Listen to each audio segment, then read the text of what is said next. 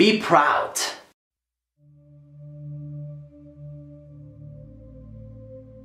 We tend to belittle ourselves, we tend to put ourselves down, and yes, it's often due to the way that we've been brought up and what people have told us countless amounts of times, something along the lines of you are not good enough and you are not worthy. But what I want you to do for yourself is to step into your own power and really get back your strengths and stop letting the past affect you and put you down in the present moment. Because it only has the power that you allow it to have. And so if you cut that chain off right now and take your power back, it will absolutely change your life immediately. I want you to put your chest out and say, I am proud of myself. I am proud of being a human being that has power, that has strength, that has capability of getting to where I ultimately want to be, even if I am not there quite yet.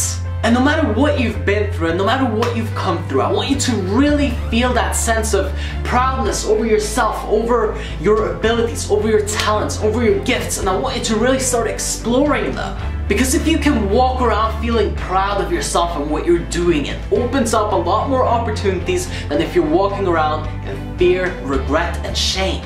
And it is all about raising the frequency of which you're operating on, the frequency of which you're breathing and walking on. So you have to really raise that. It gives you a deep-rooted sense of confidence and trust in yourself and your capabilities. And it also ensures that you are not putting yourself down.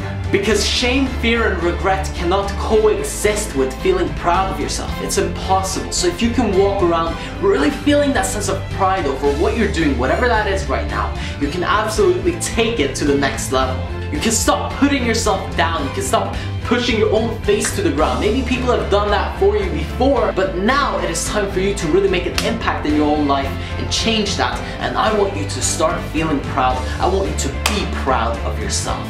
Be proud of yourself, what you've accomplished so far, where you're going, where you came from, all of that. No matter how bad or how great it is, regardless of how you want to label it, take it and really feel the pride over it. Also, in this moment, I want you to completely stop apologizing for your success. You need to feel a sense of pride over it. If you're going to repeat it, if you're going to keep it up, you need to feel proud. You need to stop excusing yourself for doing great. And as you would take responsibility if your life was not going the right way, I want you to take responsibility for all your success too and really feel that sense of pride over it.